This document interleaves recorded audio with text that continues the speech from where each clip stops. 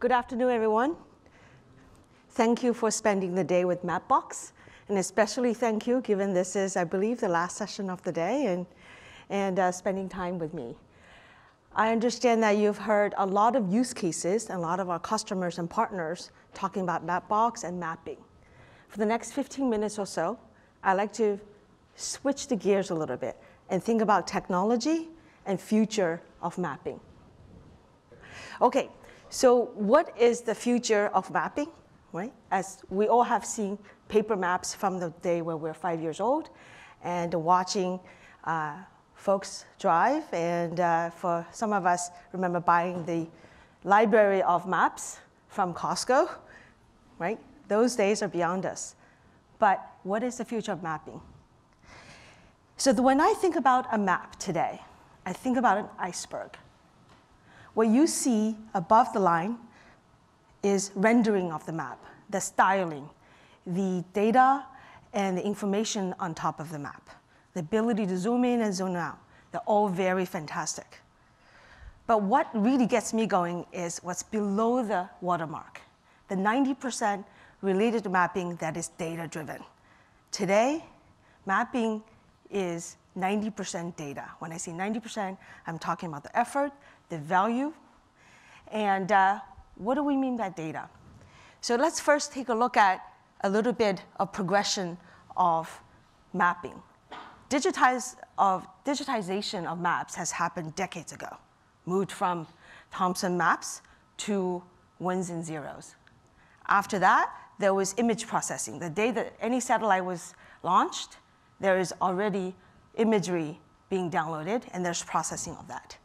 And the many vendors in the market have already conquered the problem of mapping it, that long matching and layering. Those are what we've done so far. Looking ahead, when we're talking about the living map, we're talking about collecting live telemetry and data processing in real time to make the ever-changing map that you know, the ever-changing world reflecting on your maps. We're talking about daily rapid updates on a global scale. We're talking about ground truth, 3D, right? What you see, be able to capture it, categorize it, and then ultimately enable autonomous driving. And we're talking about applying machine learning algorithms to the data that's collected, the data that you see. So that also means the kind of data we're working with is changing. From the days of sort of relational Oracle spatial days of storing data in GIS databases, we have also heavy data, that's what I call imagery data, of processing, digitizing that. But more and more, we're talking about big data processing. We're talking about gigabytes, terabytes, petabytes of data that may coming from maps or may come from heavy imagery. We're talking about live data processing, collecting information on the ground, immediately send it back and feed it back to the customer. And then more and more, we're talking about vision data on the ground. So if you look at these images, look very familiar, right? We're in a mapping conference. So undoubtedly, you look at styles, you look at the different findings. So the bottom, I believe, is a mapping of suburbs. But if you think about it, that all three have the commonalities of looking from top down. The future of the mapping is not just top down, but at the ground truth level. So keep that in mind for a second. In Mapbox, we're taking the data processing extremely seriously, because at the end of the day, we want to provide customers with highly updated living map. So what is it that we do behind the scenes to provide that living map? We have a lot of sources from open source or proprietary data sources that we conflate into multiple databases. We have automated and manual, mostly automated, 90+%, of looking at errors and things we want to correct. And we enhance them by putting points of interest, addresses, and important information onto multiple layers. I'm sure you've heard a lot about that today already. And then we're tiling those maps to serve it through APIs to you all, okay? And then what's remarkable is this process is ongoing every day. At the worst, our SLA is 7 days of getting the changes into our mapping. In an emergency situation, we could easily do it within a day. So if you think about the world of annual updates to the paper map or quarterly, even monthly updates to digital maps, when you're talking about daily changes as buildings get built, roads get created, street names get changed, points of interest gets come and go, restaurants, cafes, all of that gets updated on a daily basis. This is a major data pipeline. That means conflating variety of data sources, coming to variety of data formats, and then somehow at the end, providing customers with beautiful laid out map. Okay? So what I'd like to do is show you guys a video of what we are working on. This is our Vision SDK. This is an SDK that we are embedding into our customers' phones. Okay? As you can see, this SDK can allow first assisted augmented driving to alert the driver. Secondly, it has the ability to recognize and capture images. Those images could be street signs, speed limits, turn lanes, okay, and even particular stores. And that image, as you can see, the car is constantly capturing. And then we have the ability at the edge on the phone to do the neural network work of identifying and segmentation. Okay?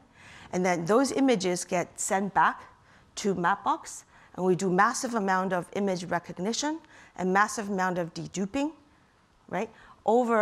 So a lot of processing, you can see that 25 miles an hour speed limit on the neighborhood road. Over the last few months, we have done tons of image processing, and we have already identified over 1 million images across North America in the United States. So you can see, right, one of the things that oftentimes I tell my friends that they're surprised is, what do you mean? There is no central database somewhere in the government that I can query for speed limits, right? When I see 55 on I-95, that information has got to be somewhere. Otherwise, how would they know what's the number to put on the street? So surprisingly, there isn't, maybe with the exception of interstate, certainly during secondary, tertiary neighborhood roads. So if you are someone driving down and you would like to find out whether you're breaking the speed limit or not, or perhaps you're an insurance company to make sure a logistics company's population of drivers drive safely, the speed limit information is very important to you. And because there's no centralized government database to get all of that, the best alternative people are doing is ground truth capturing. Okay? Literally drive down the street and capture the signs. But the issue is that's very, very expensive. You rely on one company driving around, no matter how many thousands of LiDAR cars, you're never going to cover all of the neighborhoods. So this is where a new approach is needed. Our Vision SDK, what I just showed, will be embedded in many, many, many people's apps, and then it becomes a bit of a social gathering of images, and Mapbox can take the centralizing, processing, deduping role, ultimately give everybody a map of all the streets along with speed limits attached to them. So those are the kind of data processing work that we can do that can help move the maps to the next stage. Second thing is the idea of mapping states and counties and cities and zip codes sort of as a visualization layer, again, is something that many of you guys are doing it today. Not surprising. GIS has been around for a long time, right? But the question is, what else can we do above and beyond that? So we have a product called Enterprise Boundaries. Today is very typical in terms of allowing business intelligence use case, that's what we call it, mapping your sales, mapping your population, mapping your citizenry into zip codes and counties. Well defined. But the questions, things like neighborhoods, right? It's a amorphous idea. Do you live in neighborhood A or neighborhood B? And the neighborhoods change over time. But that's also very useful for a variety of purposes to identify neighborhoods. Then how do you actually visualize that? And that becomes of sort of different shades and different level of confidence level. So those are kind of things that we want to take above and beyond sort of mapping directly to zip codes into visualizing nebulous concepts like that. And then lastly, on buildings, right? So there's actually quite a lot of open source buildings data out there, not just the address, but the height, the year was built, et cetera. So we want to allow customers first to visualize 3D buildings, and second, to provide much, much more interesting information. I think 2 speakers before me was a lady from Microsoft who talked about wireless broadband adoption. We are actually working with a telecommunication vendor who, with our help, can map Wi-Fi upload and download speed down to individual buildings, right? So then they can be very targeted, understanding when the customer calls up to say, I paid for 50 megs download and whatever, 25 megs upload. Why is it so much slower, right? And they can understand triaging where is the bottleneck and what is the actual experience by every single customer in every single building. So these use cases are really endless once you have much better detailed understanding of your buildings and of your maps. Again, all of them is a data conflation, data processing exercise. Okay. Lastly, I talked about telemetry earlier, right? So today, everybody, anywhere you drive, you put in the address and you expect the ETA, expected time of arrival. How is that calculated? How does that, whatever app you're using, get that information? So the magic behind that is understanding traffic and understanding the conditions on the road, whether congestion, road closures, incidents, and then getting information about how fast the traffic's moving and how the data is, how the map is working. Sort of, is it flow traffic, or is it a lot of, in this case, New York, you can see the green is easy traffic, and then red is blocked.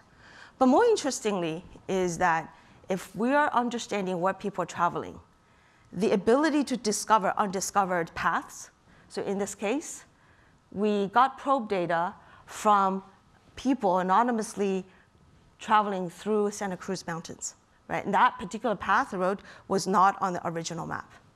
And then with a lot of data, we can process and provide expected time of arrival.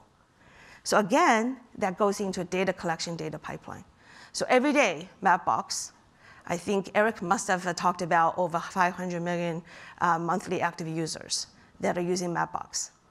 Other sort of data points that I'm very proud of is every day we collect billions of anonymized probes as people go about their lives.